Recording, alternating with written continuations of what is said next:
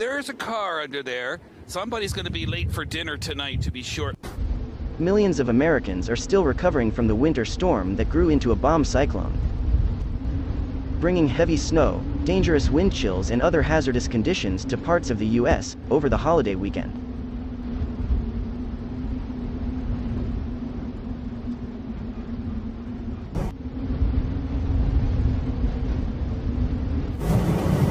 Western New York bore the brunt of what quickly became known as the blizzard of the century, with Erie County,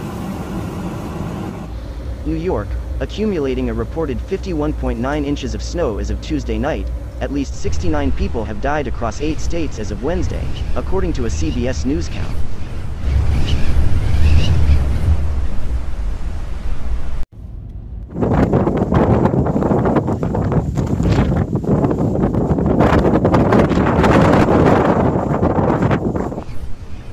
Erie County Executive Mark Poloncarz reported Wednesday afternoon that the county's death toll had risen to 37, per the county medical examiner's office.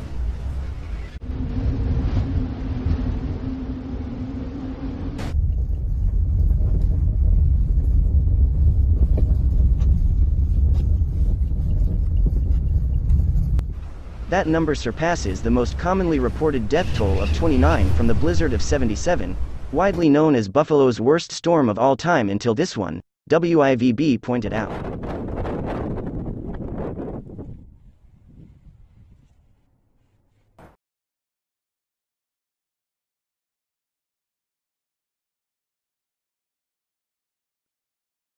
It is devastating, paralyzing. It has taken 34 of our fellow citizens. I offer my deepest condolences and sympathies to the individuals who've lost loved ones during this holiday season. Poloncarz said, "It's terrible, I understand it.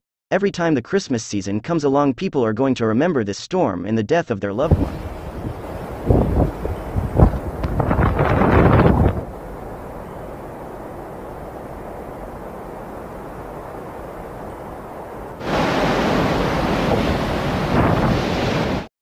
Buffalo Niagara International Airport announced that it officially reopened by Wednesday afternoon, tweeting a photo of busy terminals and reminding travelers to check on your flight status with your airline.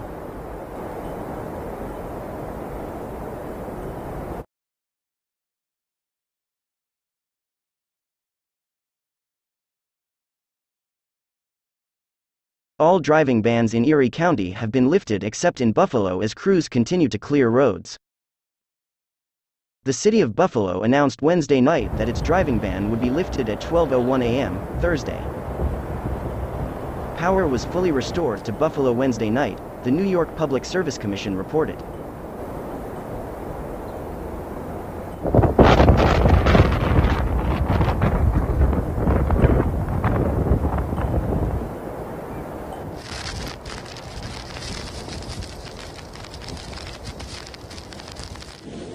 Poloncarz said the National Guard is conducting wellness checks in locations that experienced power outages. Meteorologists are forecasting a steady rise in temperatures in the county and the rest of the Northeast this week. Temperatures are expected to be in the upper 30s to mid-40s Wednesday.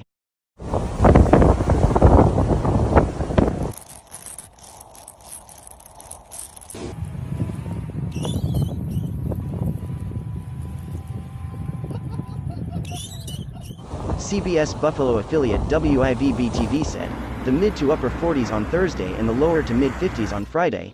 Officials warned that melting snow could result in minor flooding.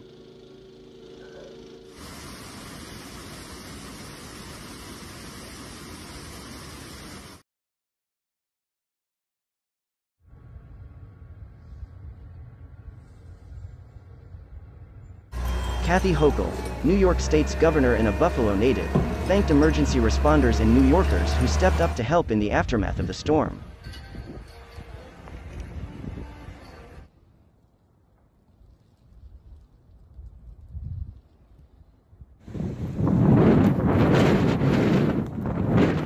The weather events of the past week were some of the worst we've ever seen.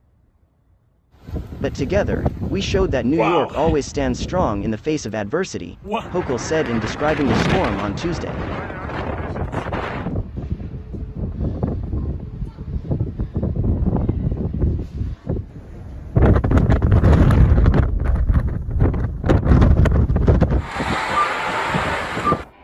stories are now emerging of families who were trapped for days in the blizzard. As temperatures plummeted, commuters and some residents fleeing their freezing homes became trapped on highways, unable to be rescued.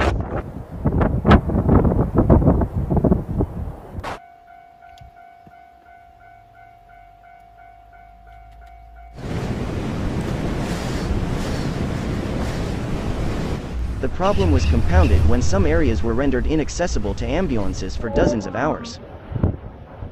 And snowplows were unable to perform their job due to the ferocity of the storm, necessitating rescuers being rescued in certain cases.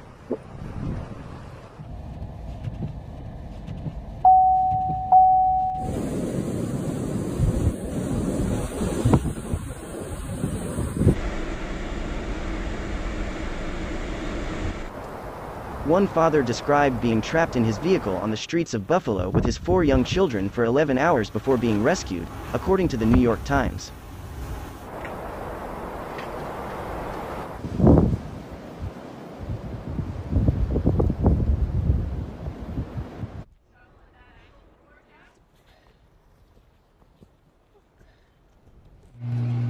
Zilla Santiago, 30, said he kept his engine running to provide some warmth and fed his children some juice found in his trunk.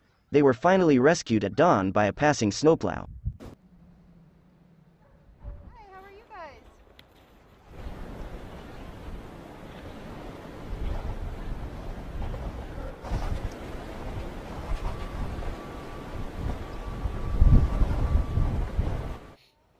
In a city well accustomed to snowstorms, some residents were blaming a travel ban they said was enacted too late on Friday morning as contributing to the mayhem.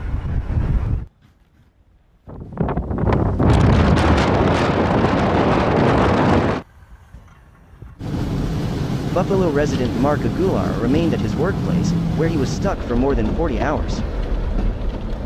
Too many people were driving, too many people were not listening to the ban, so the cars were blocking all the roads, making it a lot harder to get home, he said.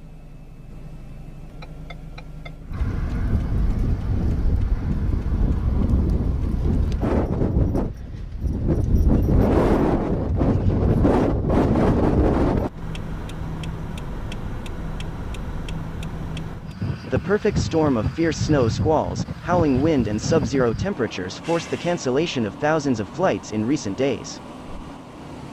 Nearly 2,800 flights have already been canceled within, into or out of the U.S., as of 11:15 a.m. ET on Wednesday, according to the tracking site FlightAware.com.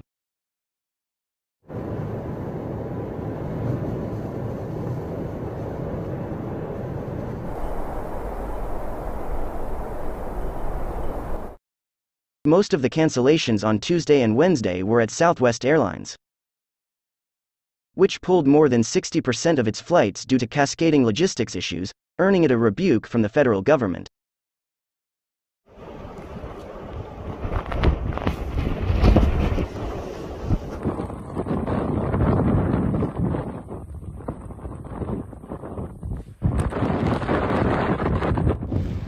The Department of Transportation tweeted that it was concerned by Southwest's unacceptable rate of cancellations, and would examine if the company was complying with its customer service plan.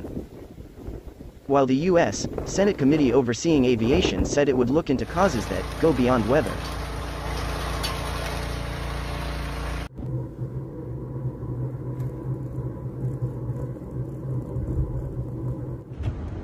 In a video statement on Tuesday, Southwest CEO Bob Jordan said he was truly sorry for the disruptions and that a massive effort to stabilize the airline was underway. He also noted that he had spoken with Transportation Secretary Pete Buttigieg about the issues, and pledged to double down on our already existing plans to upgrade systems for these extreme circumstances so that we never again face what's happening right now.